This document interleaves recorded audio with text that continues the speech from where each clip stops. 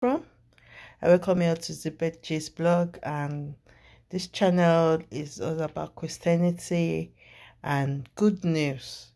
So kindly subscribe to us if you're new, and to all our existing subscribers, I say thank you for watching and thank you for supporting me throughout the journey of 2021. So in closing the end of the year, I'm trying a new thing on this channel. Let me know if you love this type of review, then I would give it to us in 2022. Okay, so today I will be giving us a brief of divorce, what God hates about divorce, and I'll be giving us some free discussion on the review. Then you watch this short Mount Zion video. I pray you get blessed and God enters your heart, and I pray that God is going to amend many homes by watching this video. Amen. So I will call this divorce and remarriage. God hates divorce. He hates it because it always involves unfaithfulness to the solemn covenants of marriage that two partners have entered into before him, and because it brings harmful consequences for those partners and their children. Let's read Malachi 2 verses 14 to 16. Please read that. Divorce in this scripture is permitted only because of man's sin. Since divorce is only concession to man's sin and is not part of God's original plan for marriage, all believers should hate divorce, as God does not pursue it only when there is no other recourse. With God's help in marriage can survive the worst sin. So let me know, what do you think about this video, about this divorce and marriage? A lot of home has been broken, and I hope and I pray that as you watch this short clip, God is going to minister to you, and may your home be filled, may your home be blessed, may your home be restored in Jesus' name. Amen. If you've not given your life to Christ, I urge you to watch this video, and I pray that God is going to enter your heart and you will know Christ in Jesus' name. So why not comment in the comment section what's your view about this video, and kindly watch this to the end and enjoy this amazing short video or short film playlet about divorce and marriage. God bless you. So see you in my next video, and Happy New Year in advance. Thank you for 2021. Let's do greater things in 2022, and please share this video to as many people as you know. Let's save people's life. Thank you. Bye for now. Don't forget to share, comment and like, and let's interact in the comment section. Thank you. Ah, my dear, come. Welcome. Please come and meet our visitors. Okay. How are you? You are welcome. Thank welcome. How was Mama fine? She's okay. She's fine. You are welcome. Do I know you at all? It's like Duma. My name is Kola, and she is Bigbe. A friend of ours invited us to your program, the Glorious Couples program, some time ago. And Dad here welcomed us personally that day. Ah, that's lovely. You're welcome. I think your husband and wife, I suppose? No, ma. Not really. We have been separated for more than 3 months now, waiting to be divorced. Divorce again? God have mercy. So why are you here? Our parents sent us here, ma, because they are not happy about our decision. Yes, they advised us to see you for counseling. Really? And God is not happy about what we're about to do, because he hates divorce. Wait, my dear. That statement you made reminded me of that dream I had. Remember the dream I had? Which dream? A dream, you've forgotten. Oh, yes. Where one elderly man was advising a couple against divorce. God is great. Did you hear that? Hi. God knew that you would be coming on a day like this. That was why he showed me that dream, to warn you ahead. You know, and I'm also pleading on God's behalf. Now, don't take that satanic decision. Please don't divorce each other. Sir, I never planned on this for her marital life. But the situation is becoming unbearable for me. She's never at home. She does not have my time. And her career takes a better part of her life. Be okay? Yes, ma'am. So what can you say to that? Well, I'm okay with whatever he feels like doing. He has been complaining about my job, which I'm not ready to let go. Since he's not ready to endure, it simply means we are not compatible. Period. Because of your job? Hey, Jesus Christ. Sir, ma, he's just pretending. He has divorced me before now in his heart. You started it. You separated yourself from me. You cause me pain anytime you take your career above your home. I want to ask you both. Are you born again? Have you given your life to Jesus Christ as your Lord and Savior? Yes, ma'am. We're both serving as workers in a local church before she was transferred to another city. So, I suggest you go back to God, because God is still interested in your life and in your home. Yes, that was the point we were before you came in. But none of them was ready to submit, you know, and follow what the Bible says. They've made up their mind to go their different ways. I didn't want to say this before, but I think it's necessary. Since it's like you are blaming me for everything. This man is having an extramarital affair with someone in the church. Hey. I mean, in the house of God. Sir, ma, that's another Hophni and Phinehas sitting before you. Not once, not twice. But you always denied it. Until I called them together in our matrimonial bed when I came back from work unexpectedly. Hey? Really? Brother, is it true? You are cheating on your wife? I may not be able to explain everything.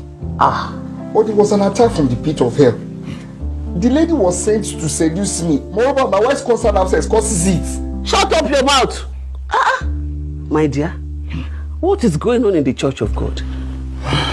No wonder you are now seeking for divorce to cover up your sin. On your matrimonial bed. May God have mercy on you. But the lady in question knew my wife was not always around, and the snake came in to bite. Definitely she was an agent of the devil. In fact, she came to defile me. Another lie. That is what they usually say after they have satisfied their lustful desire. Who defiled who? Was it on our bed or on your own matrimonial bed? Let me tell you. You fell not because your wife was not around. It was because the spirit is in you. You have that spirit, lustful spirit. It's right inside of you. And let me tell you, marriage cannot cure fornication or adultery except you are delivered and you ask God for mercy. But God has forgiven me. I need to fill up the vacuum that she has created in my heart by a woman that is prepared. I don't want to endanger my life again, and I need a woman that is willing to help me. Sexual intimacy is one of the reasons for marriage. Moreover, the Bible says that we should marry and not born.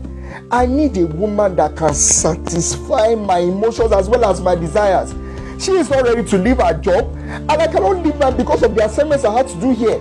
I need to sort out myself and get another woman. I need to divorce her.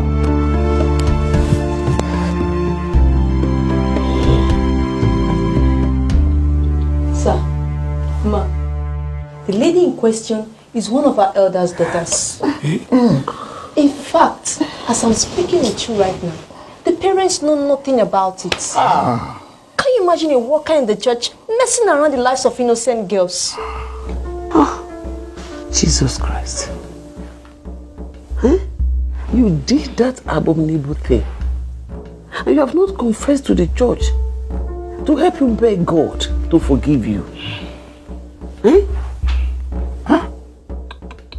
Brother, you have not done very well at all. What you did is very bad. Eh? You want to destroy the life and future of that innocent girl? Innocent girls. Divorce is not the solution to the problem you have. So, but you need to change. My dear, say what you want to say. And get this man out of my house. I mean, what has Christ done in your life? If you don't put your thing in check, you need to go back to God for mercy and forgiveness. And make sure you go to your pastor and see the parents of that girl for forgiveness. May the Lord have mercy on you.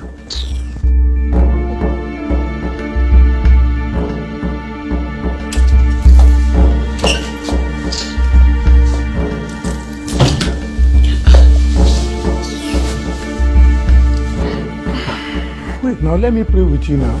Don't worry, sir. We'll sort it out. Thank you.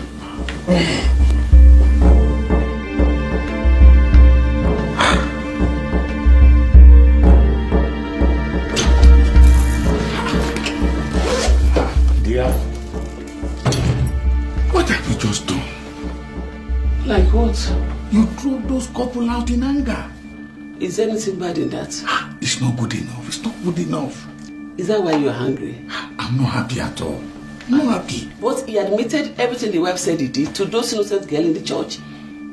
He could not say anything. He was just looking. My dear, I can't condone such people around me. But maybe that's why God sent them to us. They need help. Help? They don't need help. Somebody who is ready to divorce his wife to cover up his sin. My dear, he knew what he was doing. He needed to be seriously disciplined. But that is why he has not yet divorced his wife. He could still change his decision. Maybe that's why the parents sent them to us for proper counseling and prayers. Maybe through proper counseling and prayer, they could still change their decision. But he needs to sort himself out before God and his pastor. We are not his pastor, my dear. He has done admirable things before God. A worker in the church for that matter. Dear, what is the church of God turning to? And can you imagine? The parent of those girls knew nothing about this thing. My dear, that man needs to be jailed. Please excuse me, Daddy. I want to relax. I want to rest. Look, actually, he has done terrible things. But we still need to pray for him. Cases like this needs a lot of wisdom. I can still remember my dream vividly. Maybe God is sending these people to us so that we can help them. Pray for that useless brother. A believer. A worker in the church. Who cannot control himself. Pending the time the wife will be around. That brother still needs to deal with the works of the flesh.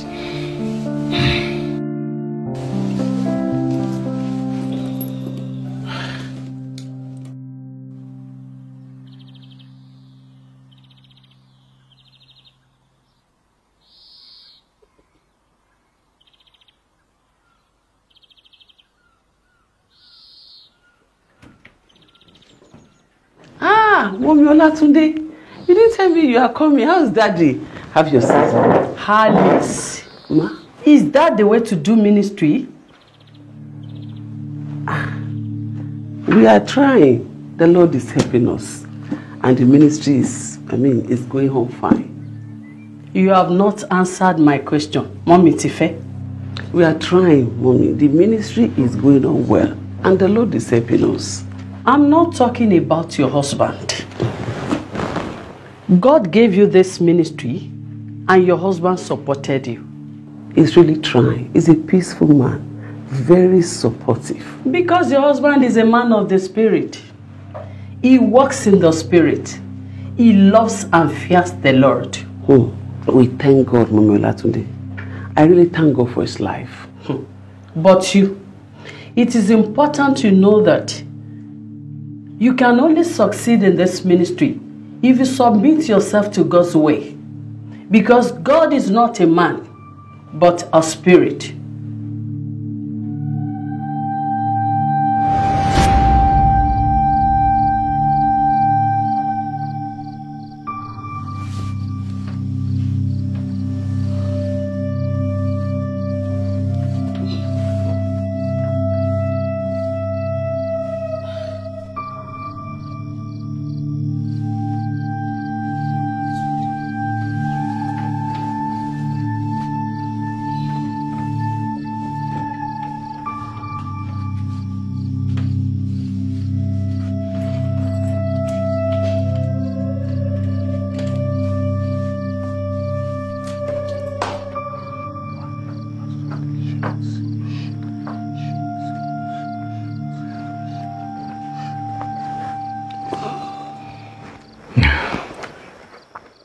Yeah?